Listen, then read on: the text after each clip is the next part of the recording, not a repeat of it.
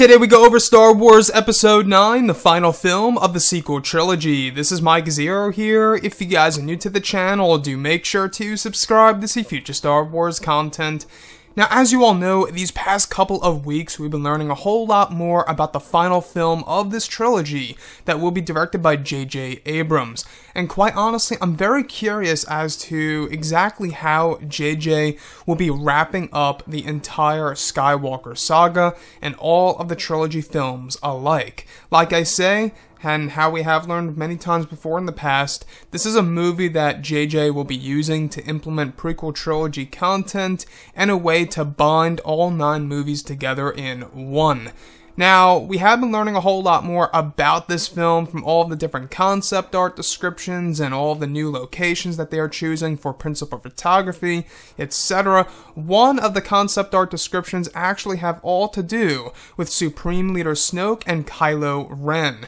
Now, one of which describes Ben Solo, who appears to be younger, inside of a hut that is very much like the one on the mysterious planet which had Luke Skywalker's temple before it was burned down. And in case you guys didn't know, Luke Skywalker actually kept the location of that temple a big secret.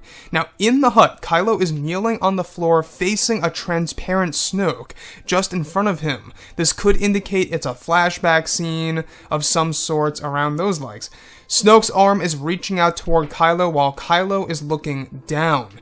Now, I would have to say that this is not a flashback scene. In fact, yes, in a sense it is, but I think what's really going on here is that you have the capability between Snoke and Kylo, the same exact thing that happened between both Kylo Ren and Rey.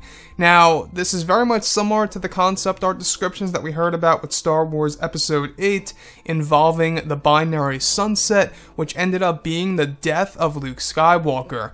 And quite honestly, you know, the whole Snoke thing, we've heard a lot of rumors, we've heard a lot of talk about Disney and Lucasfilm eyeing in on Ed Harris to portray a younger version of Snoke and apply some de-aging technology to his face. Now, if you look at Ed Harris, I guess he looks like Snoke. I'm not quite sure if they're still going through with that plan. We talked about that about 2 months ago. Ed Harris as Snoke, I think, would make a good live-action version of Supreme Leader Snoke.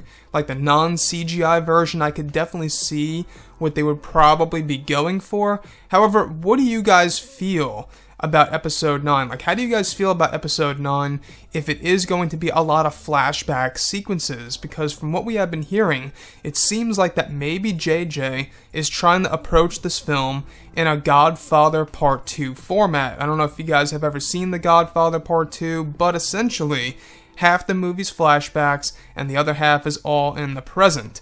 And I think that, you know, it would make more sense to go down that route, because if you really think about it, when we look at Episode 9, what else is there really to tell besides, you know, a war going on and what's going to happen between Kylo and Rey? Sure, we've heard a lot of things these past couple of weeks that actually sound quite interesting, but I will have to say this, is that if Snoke is to have a scene with Kylo Ren showing us exactly, visually, how Snoke tempted him to the dark side of the Force, I think would be pretty grand to put in a Star Wars movie. It would really show you exactly, you know, how Kylo turned and would add more depth to Kylo's past as Ben Solo.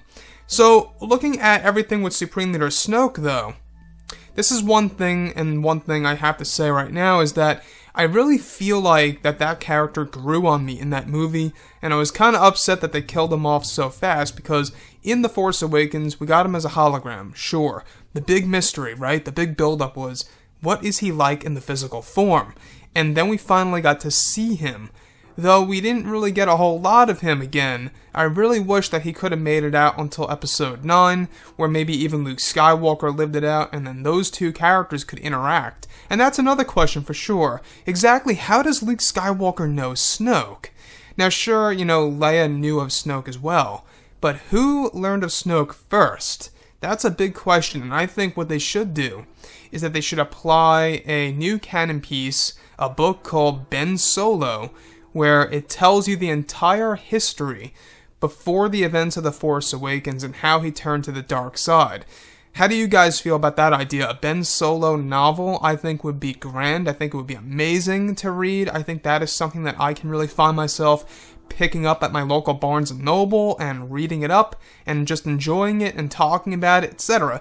So, Snoke and Kylo Ren, what I think is happening in the concept art description, whether or not it does make it to the final version of the movie, I think that this all has to do with the Force Bond sequence that Snoke was able to do to Kylo Ren, and Kylo Ren was able to see Snoke from afar while he was training with Luke Skywalker, hence why Luke Skywalker said to Rey, "I sensed it building in him."